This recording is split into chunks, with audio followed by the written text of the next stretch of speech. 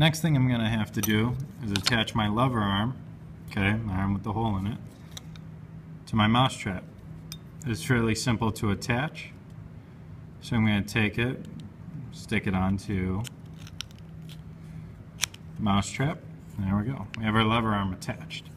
Next thing I need to do is get my hook on the end here. So I'm going to go back to that piece that we took off right in the beginning, okay? This was the hook that was on the mouse trap. Now, in order to get this ready to actually get it into this piece of pipe, I need to cut this end off, okay? Because as I try to push it in here right now, it will not fit in with that end on. So I need to cut this off.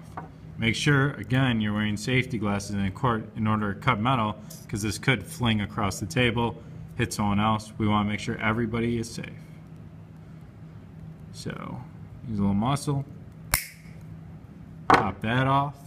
Okay, that one flung across the room right now. So now, if I put that in, it should fit right in. Now, I'm at that point where I need my actual pliers.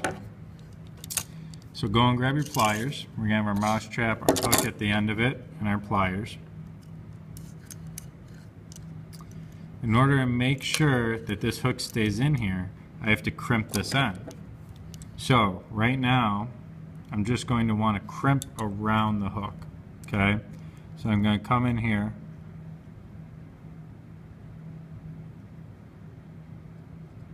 crimp once, and crimp twice. That's all I need to do. And what I mean by crimping it is I mean all you're doing is taking those pliers and you're just pushing down, okay? This is a very soft metal, so it should be fairly easy to clamp down on. Once we have that, you could see your hook can still move inside of there. So you could kind of see there's a huge gap over here. We're going to close that off by crimping it. So I'm going to take my pliers again. I'm just going to come in here,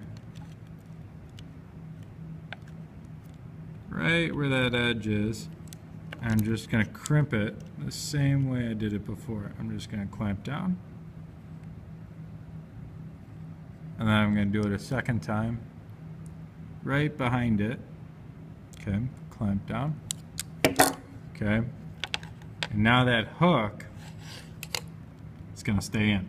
It should look something like this when you're done.